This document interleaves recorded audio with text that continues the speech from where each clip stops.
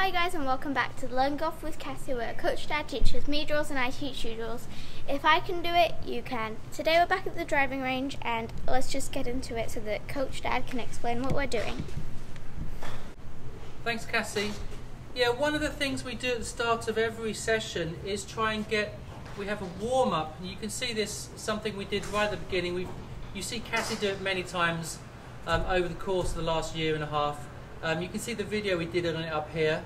But I just want to remind Cassie and yourselves and myself of what we're trying to achieve with this drill. So the drill is one-handed. We're trying to get the club into position, pivoting here, and letting the weight of the club head and gravity do the swing for us. So we get the feeling of speed of the swing, not from pulling our hands, not from doing our body, but literally just using physics, gravity, momentum to achieve the main basic swing.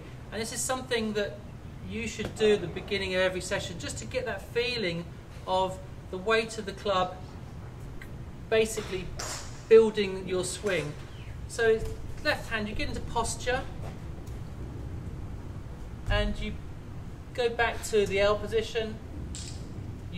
You're hinging your right wrist, dropping it down to the right thigh.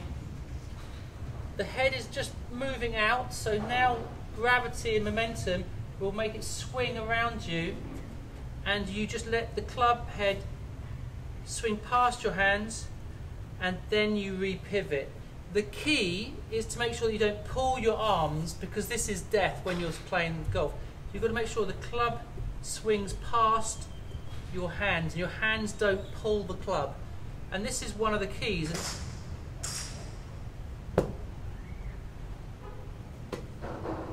If you start practicing wrong and you're doing this, you're not actually helping yourself, you're hindering yourself. So doing the drill correctly is very important, and understanding what the feeling you're trying to get is and what the action you're trying to get is very important too.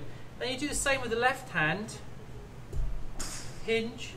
Now this time the pivot again will feel very early, and then the club swings down with gravity and momentum, and the hinge feels like it's happening behind the ball almost, so that it's time to go through here. Now again, if you're doing this and pulling your hands, that's useless. In fact, that's worse than useless. That's causing you a great deal of problem.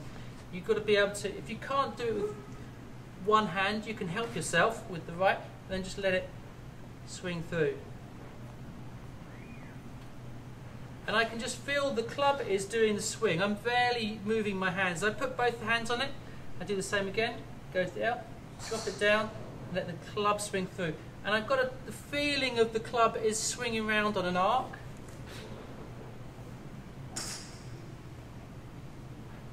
And I'm just hinging, pivoting, re-hinging. But the hinge feels like it's happening back here, because when we're going full speed, that's the only way you'll have time to actually get to the ball.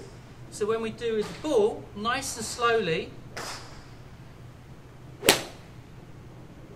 I just feel like I'm hinging, letting the club, dropping this to here, tipping the club head out, then letting gravity do the rest. So I'm just making sure that I don't pull the hands, and the club can go faster and then pull me round with it. Of course, this is not full speed. I have got a 7-iron here, and I'm just literally letting the club do the work for me.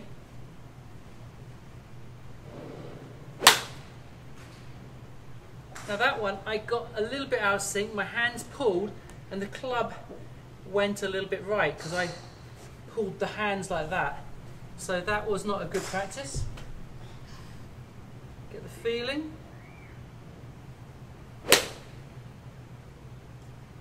And that was back to the way it should be, and that flew about 130. So 130 out of my normal 150 yards is momentum, the weight of the club, and gravity doing the work for me. The extra 20 I can give it with a little bit more movement of the shoulders, a little bit more speed of the club head, but essentially 80% of my swing is this. Okay, and that's what I want Cassie to get back to today, so that she gets that, remembers that feeling, and this is the important thing, the feeling of the club swinging for you rather than you pulling the club or trying to hit the ball. Let's make the club work for us, and that's why we do this as our drill at the beginning, to get that feeling before we start the full swing. Okay, over to Cassie. Okay, and stay in your posture if you can.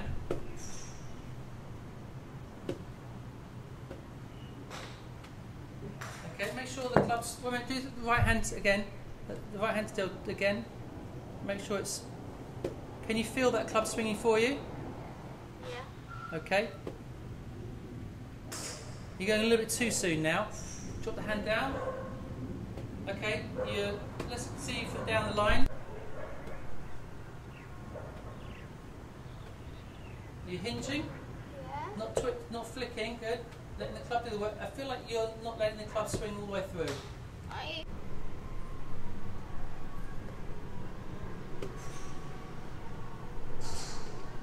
Good. That's good. Okay, now try with the other hand.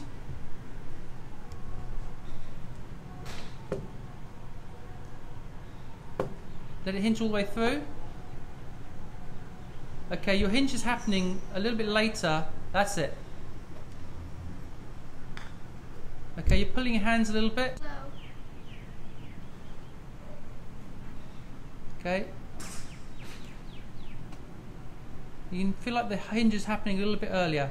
The pivot is happening a little bit earlier. Hinge and past your hands. Okay, put both hands on now. Good.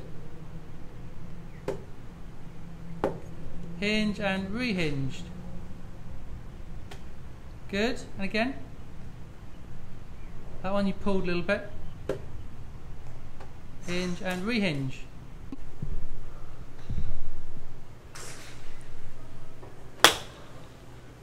Okay, so your hands pulled through on that one, that's why it went right. You get to here, the club's not pivot and hinging, you're pulling the hands so the club head doesn't have a chance to swing. So when it gets the ball, it's either going to hit wide open, or in the case of your two, you hit them on the thing, on the blade. So you've still got to feel like the pivot is happening a little bit earlier. Okay. Okay. Now your hands are moving away from your body again. Give it a small swing. That's it.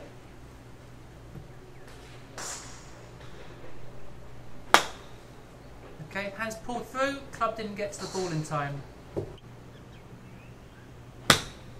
And there it is. That's the club working for you.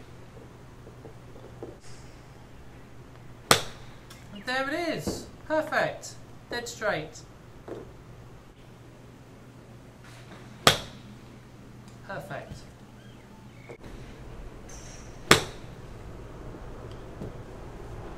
Okay, good. Okay, so we're going to do something new here. Take a frame by frame view of Cassie's swing. So the setup's okay here. She starts the takeaway. Already the club is starting to twist open. By this stage the club face is really starting to open up a bit more. Her arms are a little bit out from away from her body at this stage as well. So you can also see in this picture here that she's standing up and losing her posture a bit and looking directly at us, not even really looking at the ball. That's something we might need to work on, posture and keeping an eye on the ball. The swing plane looks okay, except the club face is wide open and it's almost like trying to hit it with a knife at this stage. Now she's going to start trying to work it back. The arms are a little bit away from her body and she's trying to, at this stage, going to have to try and fix it with her hands.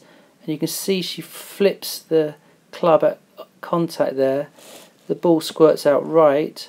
She's now gone to a completely closed face, overly closed, and flipping up with her wrists, and she's lost her posture, and she's not turning with the swing really, so tricky.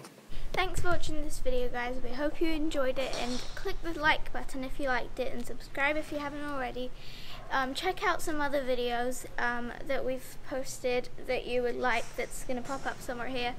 And so yeah, we'll see you guys next time. Bye!